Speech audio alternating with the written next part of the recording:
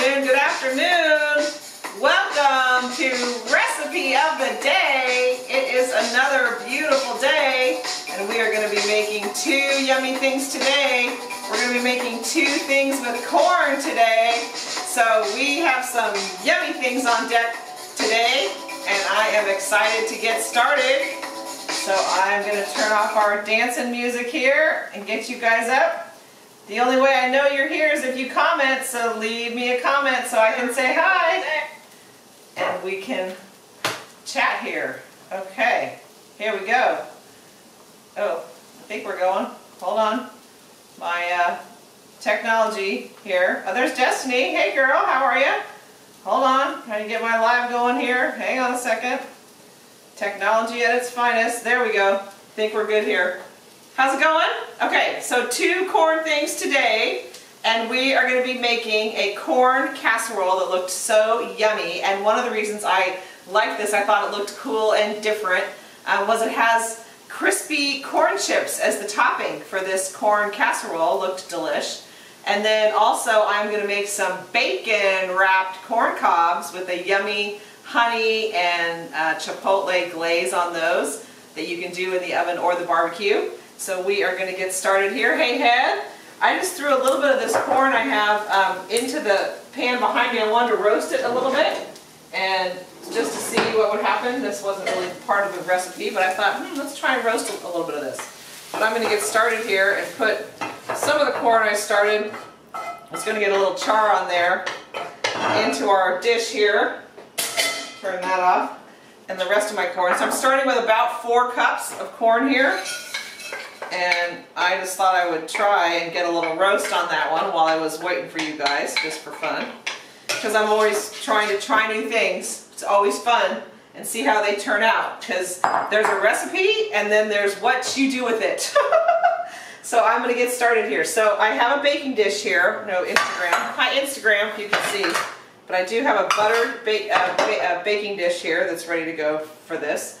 And into this I am going to start with the corn. Now you could slice these. I've already done it off the cob. But you want to end up with about 4 cups of corn in your dish, which is what I have going on here. And then I am going to put in here, let's see, the cream. So I am not using heavy cream. It's just too many points. I just can't do it. So I have in here 1.5 cups of half and half. And I'm going to mix that up. And then I'm going to take a little bit of that and I'm going to blend it with the immersion blender. You can do this with a food processor or a blender, but I thought the quickest way to do it with you guys watching, to not make a huge mess, is with the immersion blender. So let me just make sure that's all I put in there for this. Yep. Okay, so I'm going to take about 1 cup of this mixture out, throw it in here, and we're going to give it a little whirl. So stand by. Power tools are in use now. Oh my gosh. Speaking of power tools, we demoed a kitchen in one of our properties over the weekend and we were definitely broke out the power tools. And demo is really pretty fun. Get it all down, get it all cleaned out, and you can see what your space really looks like. Of course, we filled the dumpster. 1 dumpster equals 1 kitchen. Check! So, I'm just going to make a little puree out of this here. And then I'm going to throw it back into our dish here. Okay. So this, if you don't have one, is an immersion blender. You can also use your regular mixer, food processor, whatever you've got, you can use to make this into a liquid form. So I'm going to throw this back in here. Oh my gosh, it's just beautiful color. I thought I would throw on some yellow today in honor of Corn Day. So that's going back in. Okay, move this out of the way here. Okay, so into our corn mixture here. So we got 4 cups of corn that I pureed 1 cup of it, 1.5 cups of half and half here. And now I'm going to put in, oh my gosh, looks so good. Oh, my things, hold on, they're in the fridge. Forgot my things. Oh.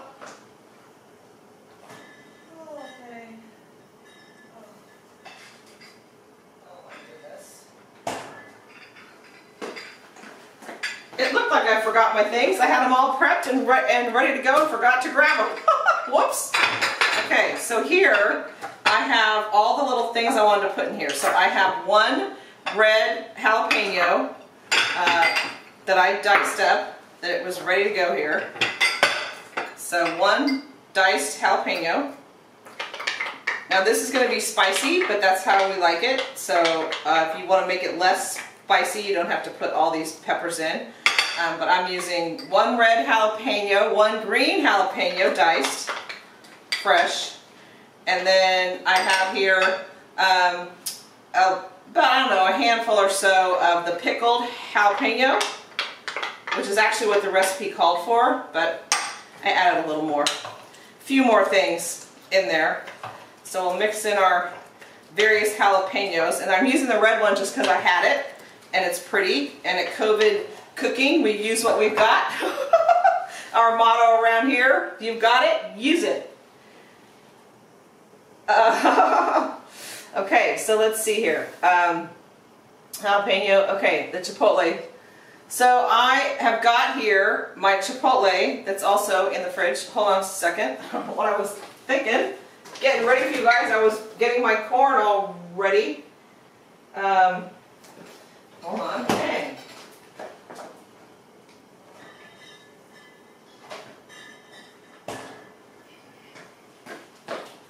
Got it all prepped and then put it away. Just prep it with you guys here. Then I wouldn't forget it. So I took a can of the adobo, the chipotles in adobo. It comes in a can like this. And I just, again, used the immersion blender and just blended it up. So into this I'm going to put a tablespoon of our blended up chipotles. Now this is very strong. It goes a long way and spicy. So beware when you use it, to use it sparingly. Mix it in, and if it's not too spicy, you can mix in a little more. But some people don't like it too spicy, so you got to go easy on the chipotles. Okay, so yum! Oh my gosh, smells good already. So I'm gonna do a little salt and pepper. Oh my gosh, yum! Salt and some pepper going in. Okay. How are you guys today? What is your favorite way to use corn? Do you have a favorite corn dish? We made those yummy corn fritters the other day. Oh my goodness. Yum, yum, yum. They were delish. On our deep fry day. Oh my gosh, this smells so good. Okay, so then I'm going to add, I have here about, quarter cup or so of cilantro. I'm going to throw in there. If you're a cilantro lover, you could always put more cilantro if it's your thing, if it's your jam. And if cilantro is not your jam, just leave it out. No problem. Okay, I think that's all our things in here. Oh my goodness. The green, I just knew the red pepper was going to give this just a little bit of zip and some color. Hey Laura, how are you? Welcome. Head, welcome. We're making corn things today. So now I'm going to take my, move this so you guys can see here. I'm going to do, and I'm going to move this tray. And here I have my buttered baking dish. It's ready to go. And I am going to take our corn mixture, this yummy mixture, and pour it in here. And, oh my gosh, this smells so good already. This is going to be a good one. Oh my gosh, yum. Okay, so we got that in. Now, spread this out. But the cool thing about this recipe is coming. So there's our corn part. Oh my gosh, how pretty that is with the red and the green and the cilantro. Yum! So in this, the topping for this now, I have about a cup, maybe a little more, cup and a half, of corn chips that I ground up, so you can see. I've just put them in a bag and gave them the old rolling pin action in the bag. And then this is what I came up with. So to that, this is our topping. I'm going to add 1/3 of a cup of flour. And let's see, throw that in then I have some butter. We're gonna make a little, like a crumble, but make it out of tortilla chips. How cool is that? Just make sure I get everything in here that's going into our crumble here. Now, if this were a joke, what would you call it? I don't know, do you have a corn joke? Corny. Corny! From the audience! So I have a 1/4 cup here of melted butter that's going into our flour and corn chip mixture. Oh my goodness. I just thought this looked so cool. Like you usually make, you know, crumble topping for a fruit tart, or you use, you know, graham cracker crust for a key lime pie we made this weekend. It was delicious. But this is a crumble topping of corn chips for our corn dish. Just thought that was the coolest. So I'm going to get this all mixed up because the butter's going to make these chips get real crispy. And oh my gosh, yum! Just make sure I got everything in here. So I'm going to put a little bit of salt, even though I'm not going to put the salt because the chips have salt, so that's enough of that. Okay, now I'm going to take my little topping here, and I'm going to top this corn casserole with the crispy corn chips. How cool is that? Oh my gosh, yum! So I'm just going to sprinkle it all around, and then when we bake this, it'll get all nice and crispy crunchy on top. Because I love, like at Thanksgiving, one of my favorite things is always the cream corn. Oh, yum. It's just yummy. I've always loved cream corn. What's your favorite side at Thanksgiving? Well, I love stuffing too. Stuffing? I'm staying. What's that from? People my age. I don't think they use that one now. Do they? Oh my gosh. Okay. So there we go. Oh my gosh, it smells so good, because what's not good with a 1/4 cup of butter? Okay, so there's our corn dish. How quick was that? I mean, quick and easy. And throw it in the oven. Another great side for a dinner party or a barbecue, because it was easy. And then you just bake it. You can put it in the fridge if you needed to, if you made it a little earlier in the day if you were having a party. Or pull it out, throw it in. Easy, ready to go. Because that would go with almost anything, hamburgers, steaks, any kind of a side. That would be delish. So now our next one, I thought this looked so amazing. I have read so many recipes for this, getting ready for this show, because there were so many different ways to do this, but I have never done it. So now we're going to do it today. So I'm going to take the corn, and here we go with our bacon, yum, and I have my corn cobs, Instagram, that I already broke them in half.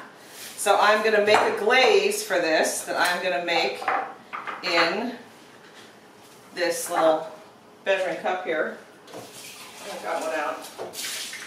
Okay, and to our glaze, I'm going to put some honey, and the honey going in,